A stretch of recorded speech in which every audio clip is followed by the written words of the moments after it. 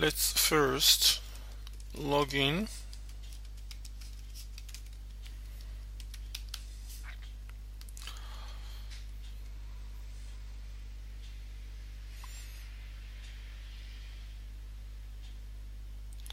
Okay. No, I don't want to upgrade, not now. Now let's create a new workspace.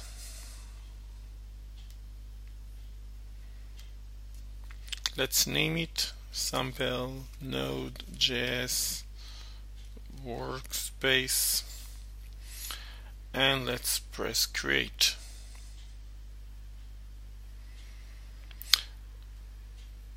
Now that it was created successfully,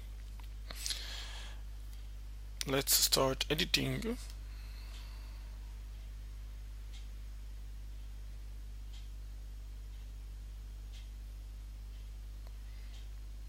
Okay, now let's create a new file, but instead of just creating a new file, let's create a new file from template, and here we can select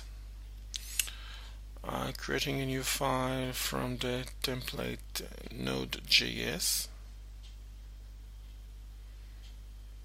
Here it is, Node.js web server. Great. And here is the initial code. Let's save it.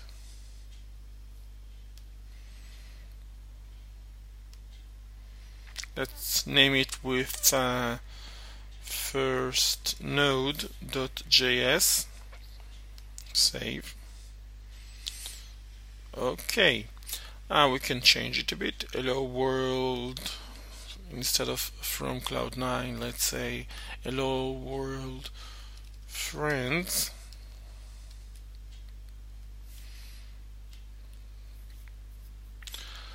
And let's execute it. Now we get a message, the code is running at this URL address, so we just need to copy paste the address and browse it.